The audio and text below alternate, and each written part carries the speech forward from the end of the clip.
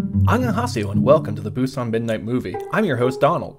Tonight's feature is the 1933 Boris Karloff film The Ghoul. Previously thought lost, a copy was found in Czechoslovakia in 1969, although it was muddy, nearly silent, and missing some portions.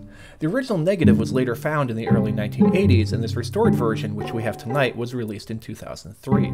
Before we start the movie, we have the next episode of The Great Alaskan Mystery. Previously, Jim Hudson escaped death through a cheap edit and returned to his father's mine. Meanwhile, his father and Dr. Miller tried to rekindle old romantic feelings while Brandon and Dr. House wondered if they had any romance left to save. Jim and the bosun left for a personal getaway, but the cable on their elevator snapped, sending them hurtling to their doom. And now, Episode 7 of The Great Alaskan Mystery, Crashing Timbers.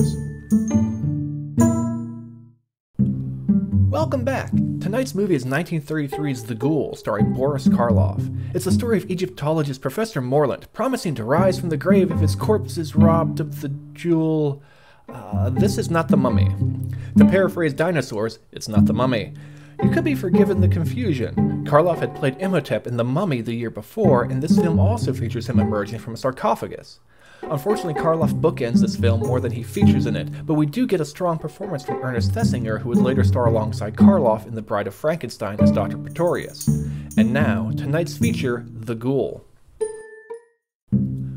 Tonight's film is The Ghoul, and I'd say it's interesting, but I don't want to lie to you.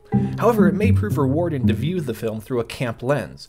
Of course, you have an over-the-top performance by the allegedly openly bisexual Ernest Thesiger, who just the year before was in James Whale's excellent and queer-coded The Old Dark House. And just like that film, this movie has its own instances of, let's say, undermined heterosexuality. The central couple are cousins, so there shouldn't be any question of romance, but Betty's roommate, Miss Caney, comes along to prevent any rumors or activities, and it's not clear that they don't become a couple during the film.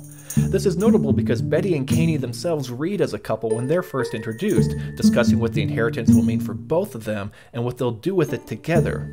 Soon, Aghaben Dragora is going to re-enter the picture and leverage Caney's S&M fantasies to use her as a beard. Yes, you heard me right, overt S&M fantasies. Most of these elements kick off in the second half of the film, so that's what you have to look forward to as we return to The Ghoul.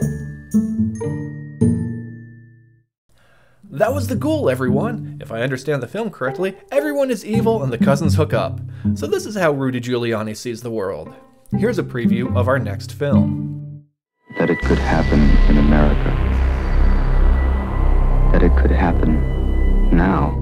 It's Inauguration Day weekend in America, so let's celebrate this moment of administrative change with the allegory of political change, the Werewolf of Washington. The president makes Werewolf Dean Stockwell his press secretary in an effort to win over the monster vote.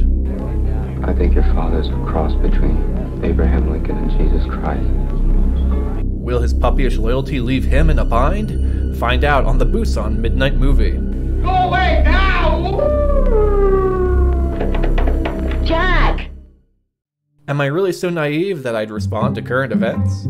As always, kamsahamnida, and thank you for watching. If you enjoyed yourself, please like, share, and subscribe, and until next time, stay safe, stay inside, and stay spooky.